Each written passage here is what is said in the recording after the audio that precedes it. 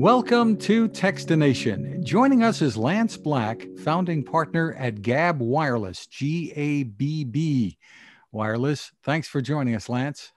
Fred, glad to be on. Thank you for thinking of us. Well, tell us some background for folks who aren't familiar with Gabb Wireless. We've spoken to the company, a year or so ago. Tell us some background first off. All right, glad to do it. Thank you.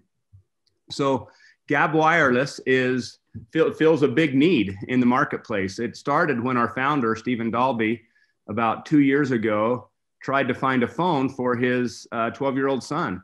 And like many parents, he went out and looked at all the options and was either extremely frustrated with the amount of tech and the cost associated with it, or equally frustrated the fact that there was not a simple solution.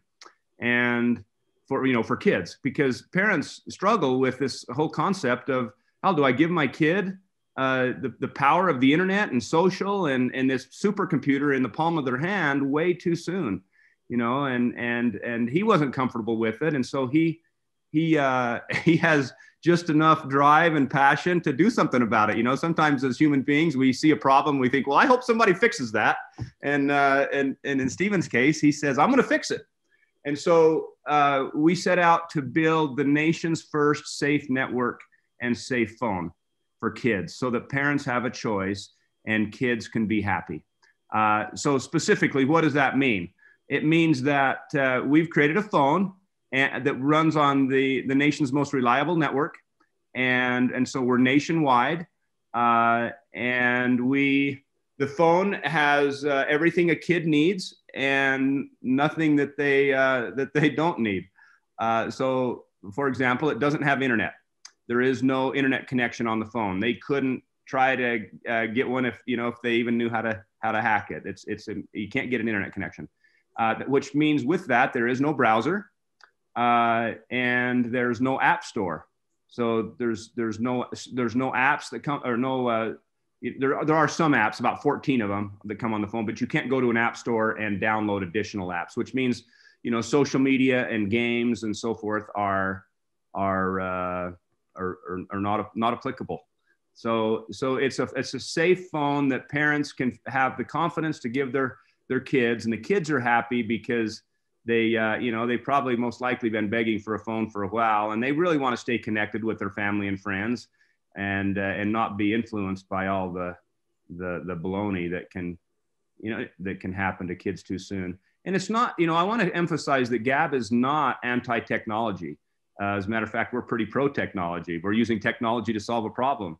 But what we are is we're concerned that when too much technology is introduced too soon, especially in the developing minds of our young people, then it causes adverse effects that can be generational.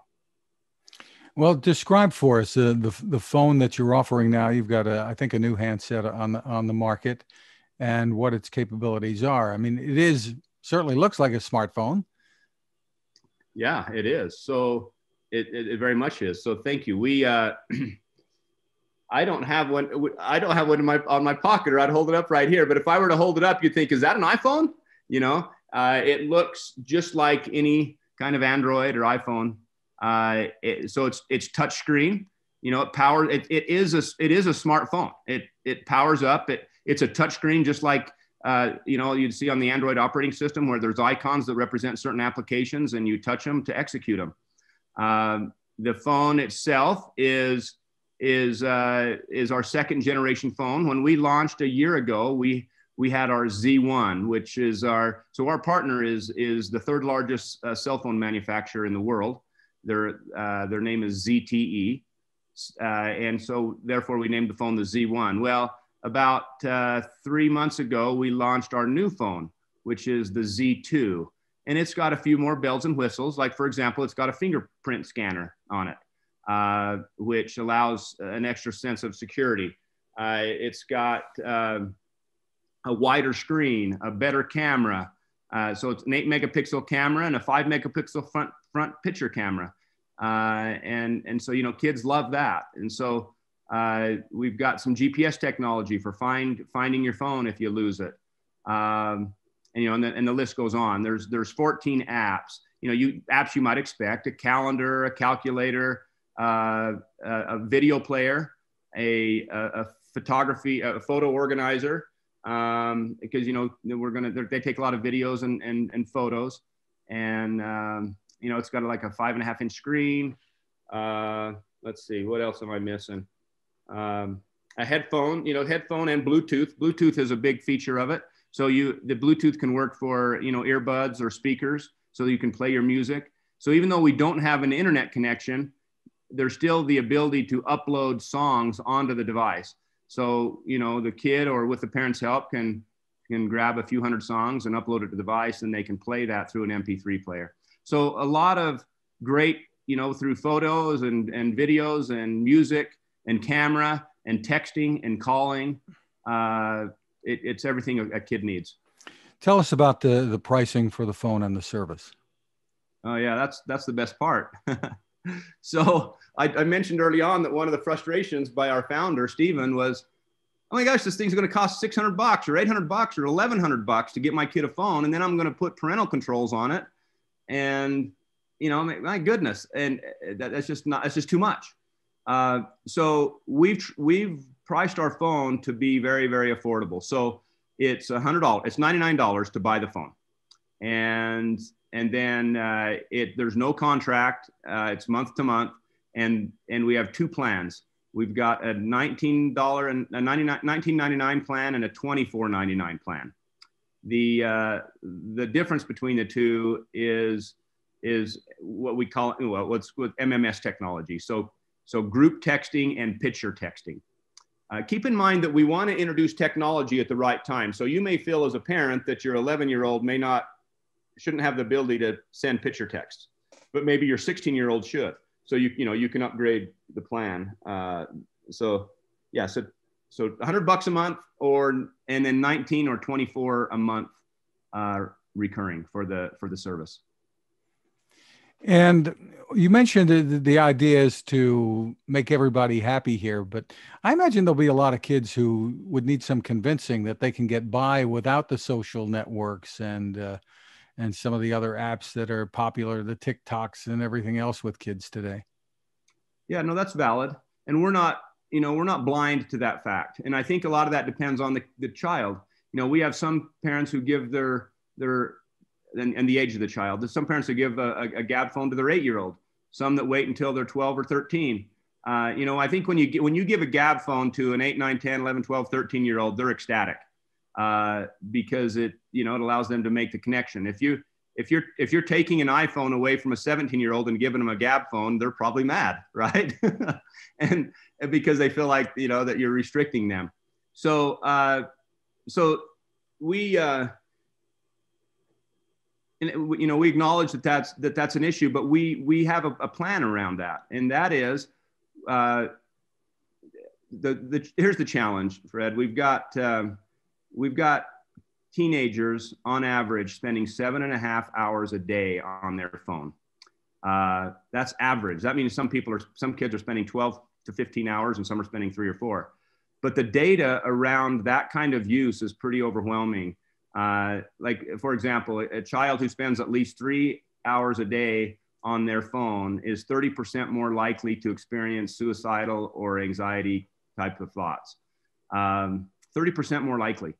And the opportunity cost in and of itself of, my goodness, if I spent that 7 hours learning to play the guitar or learning to ride a skateboard or learning to surf or ride a motorbike or whatever, look what you could become. So the way that we're kind of combating the not cool factor, if you will, as per your question, is we have a Gabb ambassador program. And if you can read about them, and you can see a bunch of videos at gabblife.com.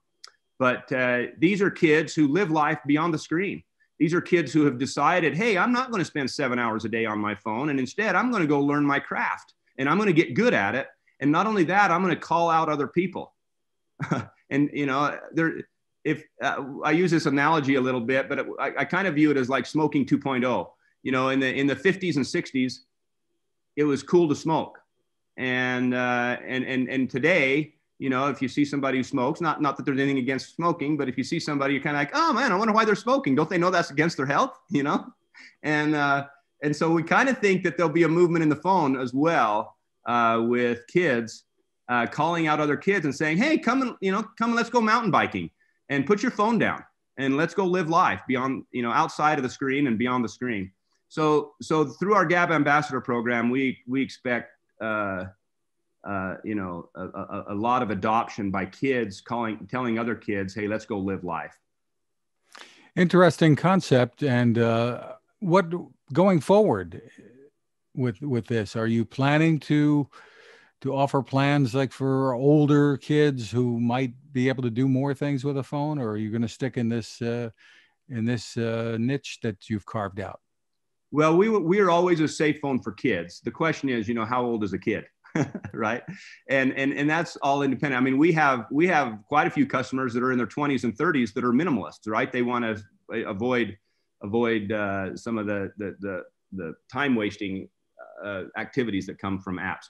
But no, so to answer your question, absolutely. We have, right now we've got a phone and two plans.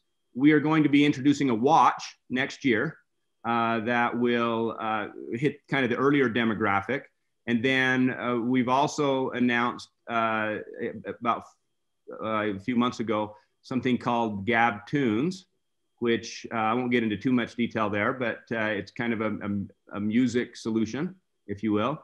And so we will offer products and introducing a little bit more tech up the stack, up the age stack, so that we can, so that we'll have a product for a 6-year-old, and we'll have a product for a 19-year-old.